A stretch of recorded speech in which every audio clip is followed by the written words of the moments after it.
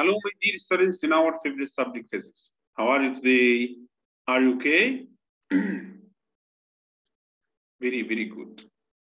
My dear students, do you see the shown picture now?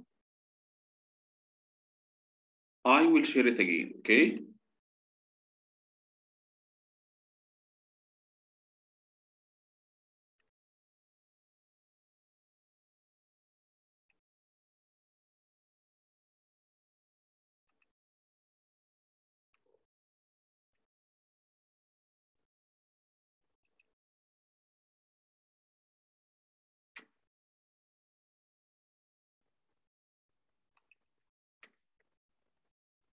The shown picture shows our lesson today. Our lesson today is manometer, okay? The main points or the main aims of our lesson today is number one, its structure. Number two, types of manometer. Number three, idea of working. Number four, use of manometer, okay? As you see in the shown picture, number one, its structure. U-shaped tube containing proper amount of liquid of known density, okay? One of its end is connected to the gas reservoir whose pressure needs to measure, and the other end is exposed to the air, okay? The conclusion of its structure ان هو بيتكون من تو تيوب، تمام؟ في تيوب منها مفتوحه للاير على طول، وفي تيوب منها متعلقه بالريسيرفوار اللي هي الخزان بتاع الغاز. اوكي؟ ده الفرق بينه وبين اليو شيب تيوب العاديه خالص. طيب اوكي. نمبر 2 types of manometer. Water manometer. The used liquid is water. طبعا المانومتر بيكون فيه liquid or used liquid. اليوزد ليكويد لو كان ووتر يبقى التايب بتاع المانومتر ده اسمه ووتر مانومتر. لو كان ميركوري يبقى التايب اسمه ميركوري مانومتر. The used liquid is mercury. اوكي؟ طبعا idea of working pressure at all points in the same horizontal plane in a static homogeneous liquid is the same. Okay? Do you see the shown points now?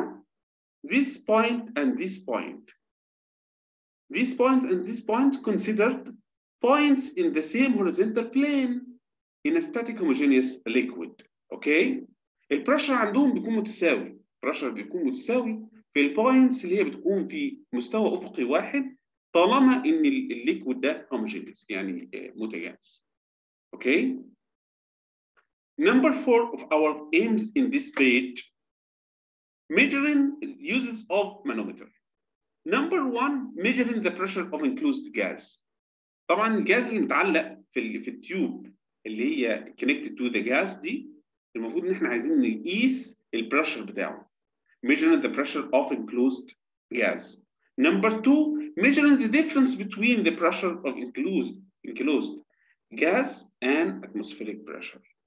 عايز هو يقيس برضو الديفرنس في البريشر ما بين البريشر of enclosed gas والبريشر بتاع الاتموسفيريك بريشر. يعني عايز يقيس الفرق ما بين ضغط الغاز وضغط الهواء. اوكي؟ ده بالنسبه للuses of manometer. اوكي؟ Do you know what I mean? Very, very good. I will stop share and I will share the second page.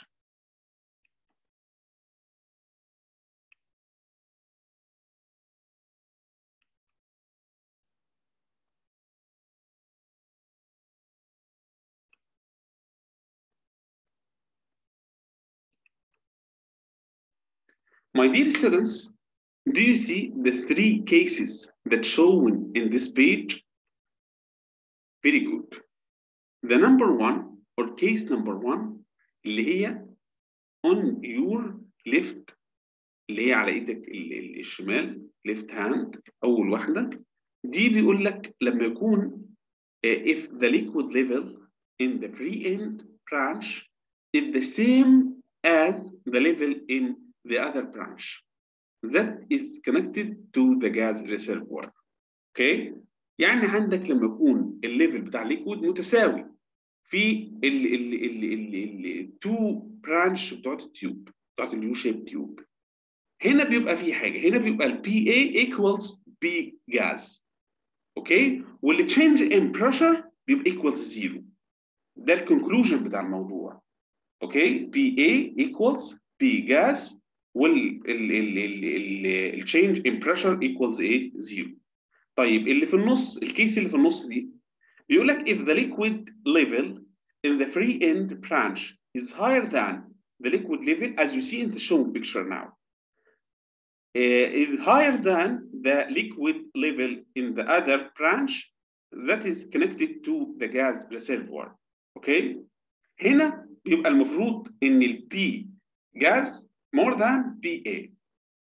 From this we can say P gas equals PA plus rho GH. rho GH لمين؟ للاتش بتاعت الليكويد اللي هي فوق دي. اوكي؟ rho GH. لان عند البوينت دي المفروض البوينت دي والبوينت دي اللي انا بشاور عليهم دلوقتي، المفروض البي بتاعت الجاز ايكوالز البي بتاعت البوينت دي. طيب البي بتاعت البوينت دي ايكوالز مين؟ ايكوالز بي اي بلس رو جي اتش.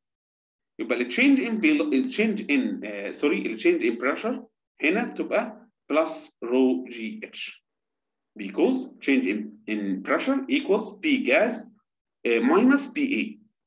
From this we can say change in pressure equals plus rho GH. طبعا اليونت تكون نيوتن بير متر سكوير اور باسكال. اوكي، اليوز بتاعتها، اليوزج بتاعتها بتبقى في ان انت بتقيس الدلتا بي.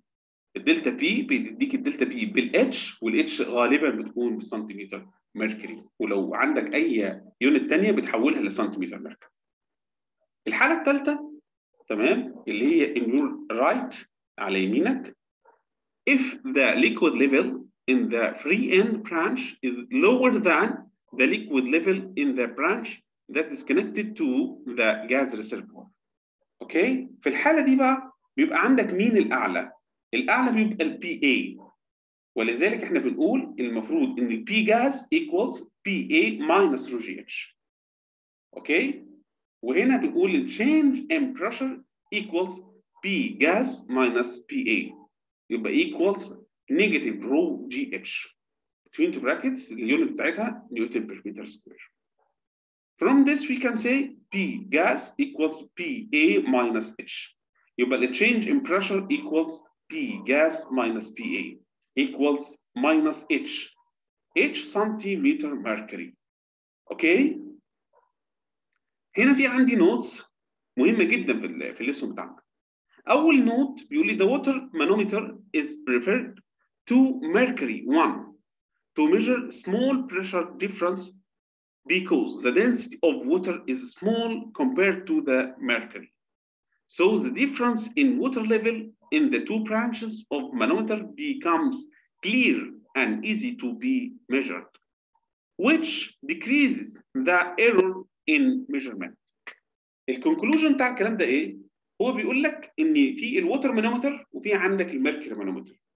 الووتر مانومتر preferred to the mercury، يعني افضل في حاله السمول بريشر. ليه بقى؟ في حاله السمول بريشر لما يكون عندك ليكويد، لما يكون عندك جاز البريشر بتاعه اصغر، انت لازم تستخدم فيه او يفضل ان تستخدم فيه الووتر مانومتر. ليه؟ عشان الديفرنس او التشينج ان بريشر هيتقاس بالاتش، والاتش لازم تكون واضحه، لان انت لو استخدمت الميركوري الاتش هتبقى صغيره، فيبقى في عندك هنا الايرور في الميجرمنت.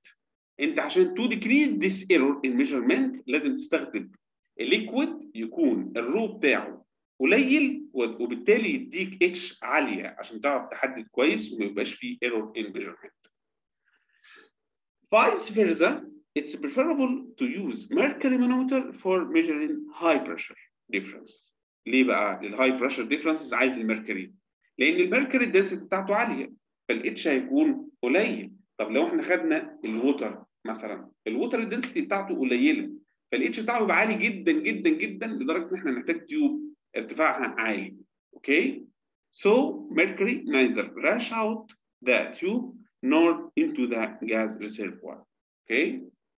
Do you know what I mean? Very good. Thank you for watching. Goodbye.